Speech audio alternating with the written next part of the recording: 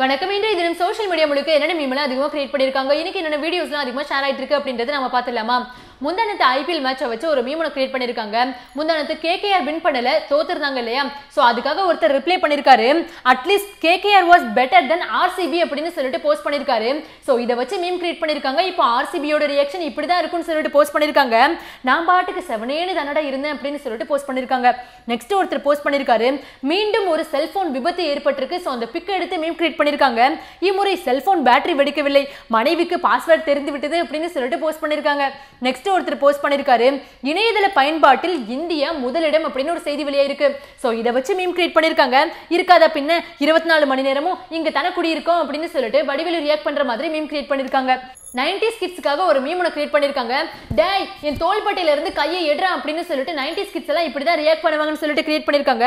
என்ன அமுத்தி குள்ளமாக்க பாக்குறியா அப்படின்னு சொல்லி மீம் கிரியேட் பண்ணிருக்காங்க. மேகிக்காக ஒரு மீம் ஒன்று கிரியேட் பண்ணிருக்காங்க. 2 மினிட்ஸ்ல மேகி ரெடி ஆயிரும் சொல்றாங்க இல்லையா? சோ ஒருத்தர் வந்து தண்ணி நிறைய ஊத்திட்டு கிண்டிட்டே இருந்திருக்காரு, மேகி ரெடியாகவே இல்லை. சோ அதுக்காக மீம் கிரியேட் பண்ணிருக்காங்க.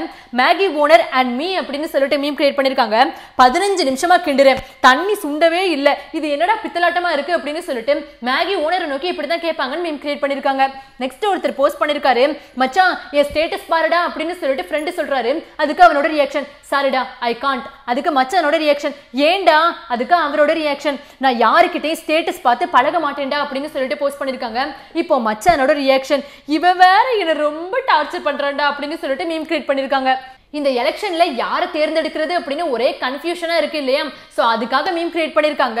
படிக்காத அந்த தலைமுறை கக்கனையும் காமராஜரையும் தேர்ந்தெடுத்தது, படித்த இந்த தலைமுறை தனக்கான தலைவரை தேர்ந்தெடுக்க தெரியாமல் இருக்கிறது அப்படின்னு சொல்லிட்டு மீம் கிரியேட் பண்ணிருக்காங்க. நெக்ஸ்ட் ஒருத்தர் போஸ்ட் பண்ணிருக்காரு, காலில் செருப்பு கூட இல்லை, எங்கேயாவது நுங்கு விற்கிற வியாபாரியை பார்த்தா பேசாம பேரம் பேசாம வாங்குங்க அப்படின்னு சொல்லிட்டு மீம் கிரியேட் பண்ணிருக்காங்க. நமது விவசாயிகள் வாழட்டும் அப்படின்னு சொல்லிட்டு மீம் கிரியேட் பண்ணிருக்காங்க. நெக்ஸ்ட் ஒருத்தர் போஸ்ட் பண்ணிருக்காரு, பாட்டி அதிமுக காரனுங்க ஓட்டு கேட்டு வந்திருக்காங்க அப்படின்னு சொல்லிட்டு மீம் கிரியேட் பண்ணிருக்காங்க. அதுக்கு பாட்டியோட ரியாக்ஷன், சரி சரி நீ உள்ள போடி. அதுக்கு அந்த அம்மாவோட ரியாக்ஷன், பிஜேபி காரங்களும் கூட வந்திருக்காங்க. அதுக்கு பாட்டியோட ரியாக்ஷன், இரடி நானும் வரேன் அப்படின்னு சொல்லிட்டு மீம் கிரியேட் பண்ணிருக்காங்க. நெக்ஸ்ட் ஒருத்தர் போஸ்ட் பண்ணிருக்காரு, நாடாளுமன்ற உறுப்பினராக கனிமொழி சிறப்பாக செயல்பட்டுள்ளார் அப்படின்னு ஸ்டாலின் சொன்னதுக்காக வடிவேலு காமெடி எடுத்து போஸ்ட் பண்ணிருக்காங்க. யார் யாரெல்லாம் ஊபிசோ அவங்க கண்ணுக்கு மட்டும்தாண்டா அந்த சிறப்பெல்லாம் தெரியும் அப்படின்னு சொல்லிட்டு பஞ்சு வச்சிருக்காங்க.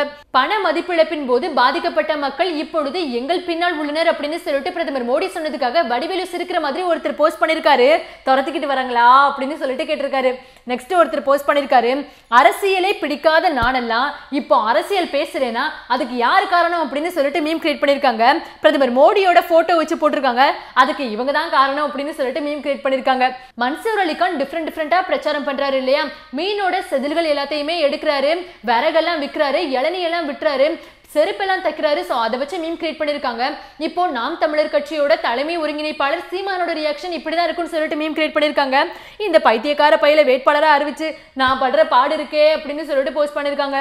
நெக்ஸ்ட் ஒருத்தர் போஸ்ட் பண்ணிருக்காரு, ஏமா நான் தான் மன்சூர் அலிகான் வந்திருக்கேன், உங்க வீட்டுல எதுவும் வேலை இருக்கா அப்படின்னு சொல்லிட்டு மன்சூர் அலிகான் பிரச்சாரம் பண்றதுக்காக இப்படித்தான் போவாருன்னு சொல்லிட்டு மீம் கிரியேட் பண்ணிருக்காங்க. நாளை தமிழகம் வருகிறார் ராகுல் காந்தி அப்படின்னு சொல்லிட்டு ஒரு செய்தி வெளியாயிருக்கு. சோ அவரோட மொழியை இப்போ தங்கபாலு மொழிபெயர்ப்பு செய்யறதுக்காக இப்படிதான் பிராக்டிஸ் பண்ணிருப்பாருன்னு சொல்லிட்டு ஒரு பிக் ஒன்று ஷேர் பண்ணிருக்காங்க. ரேபிடெக்ஸ் இங்கிலீஷை வந்துட்டு அவர் படிக்கிற மாதிரி போஸ்ட் பண்ணிருக்காங்க. தங்கபாலு நவ் இருக்கு, நாளைக்கு ஒரு பெரிய என்டர்டைன்மெண்ட் இருக்கு அப்படின்னு சொல்லிட்டு சந்திரமுகி படத்தை வச்சு கான்செப்ட் கிரியேட் பண்ணிருக்காங்க. இன்னைக்கு சோஷியல் மீடியா முழுக்க நெட்டிசன்களால இந்த மாதிரியான விஷயங்கள் தான் அதிகமாக ஷேர் செய்யப்பட்டு இருக்கு. நன்றி.